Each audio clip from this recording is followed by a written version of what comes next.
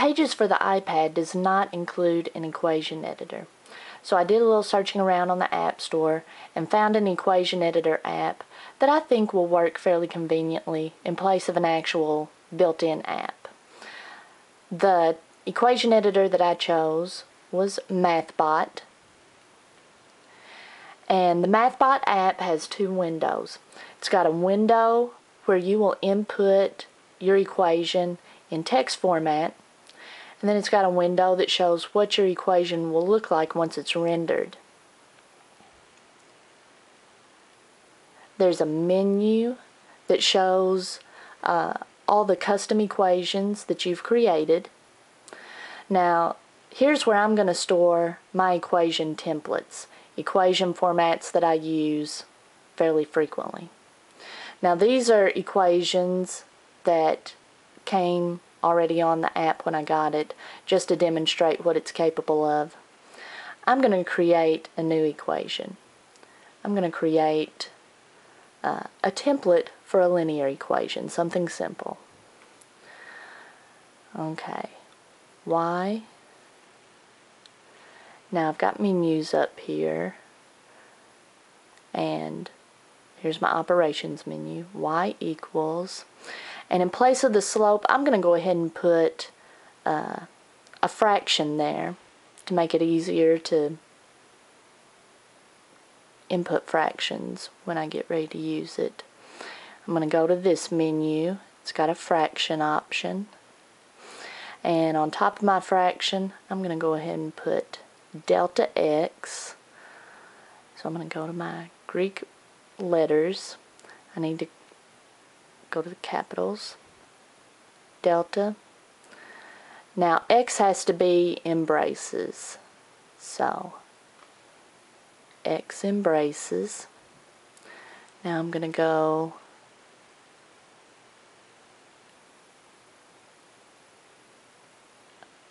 to my second set of braces where the denominator of the fraction is going to be. I'm going to put delta y. Go to capitals, delta, and y has to be in braces.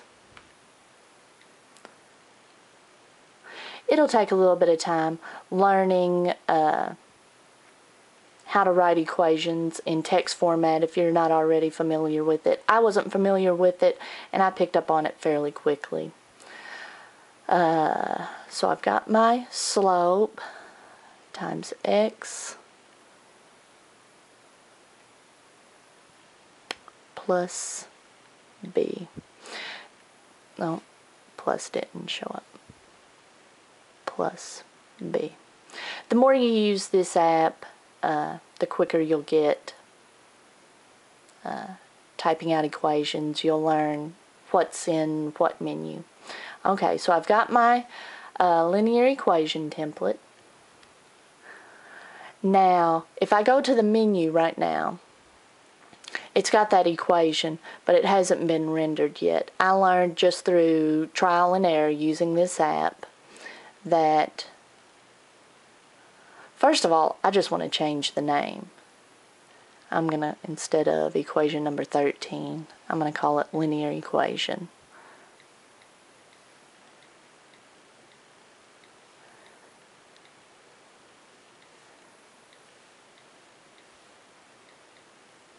Okay, and in order for the equation to actually render, we're going to have to export it. You can either export it to the pasteboard. In that case, you would have to go directly to the app you're going to use it in and paste it somewhere. I'm wanting to do several equations, so I'm going to export it as an image to my photo album. Okay, now when I go to my menu, there it is, fully rendered. So now I'm going to keep this in here permanently. Anytime I need to write a linear equation for a test or a worksheet, I'm going to go to that, and I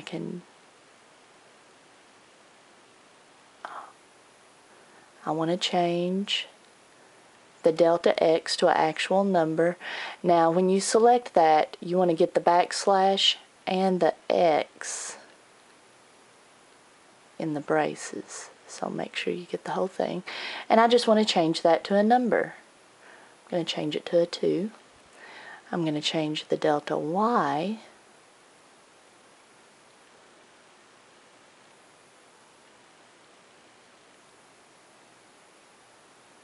if I can, there we go. Now I have to get the backslash in front of the delta. And the y in braces. I'm going to change that to 5. And I'm going to change my y-intercept to a 4.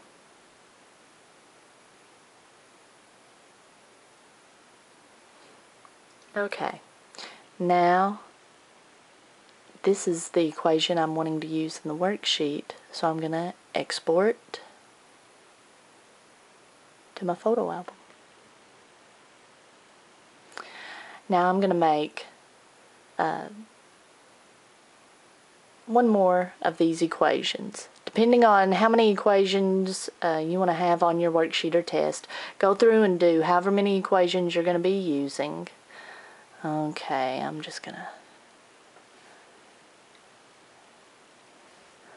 to make that a minus this time. Okay, export it to the photo album.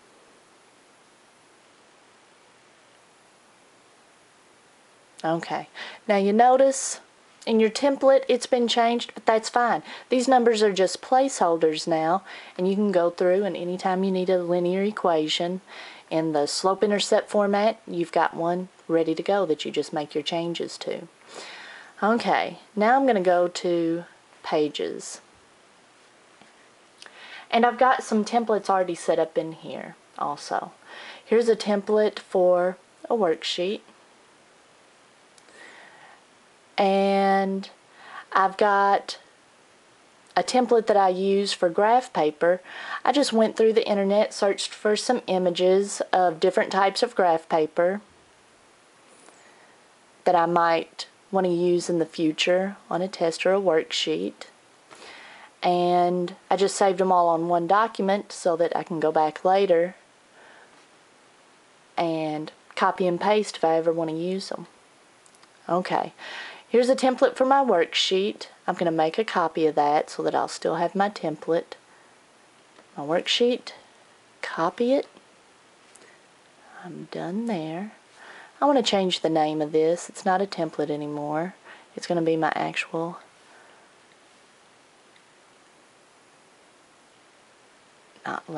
algebra worksheet. I'm going to go to my algebra worksheet, and I've got some placeholders. In place of course, I'll put algebra. It's an algebra worksheet. In place of instructions, I've got my instructions in italics already. I'll just select that and input my instructions. I'm going to ask the students to graph each equation.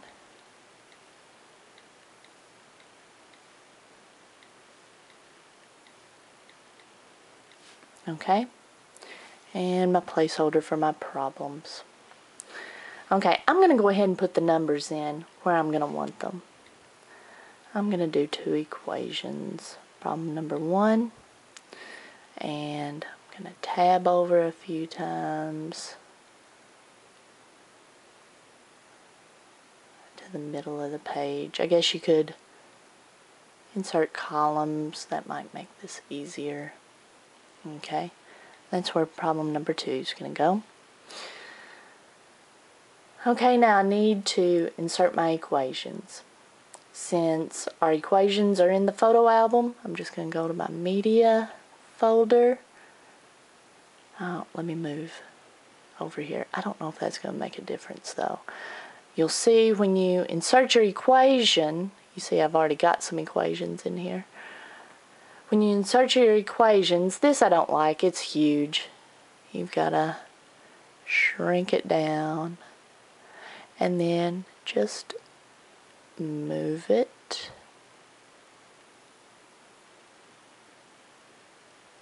I'm going to shrink that down some more. And place it nicely. Insert my second equation.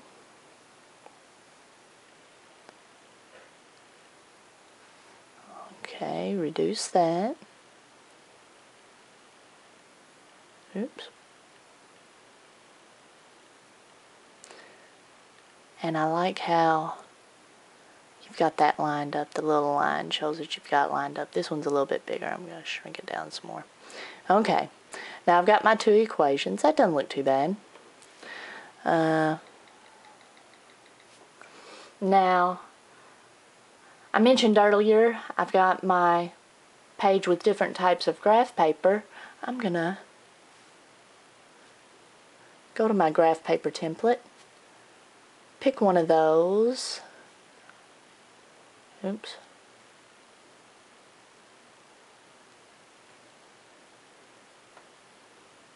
I want to copy it. There we go. Don't double tap it, just tap it once. I want to copy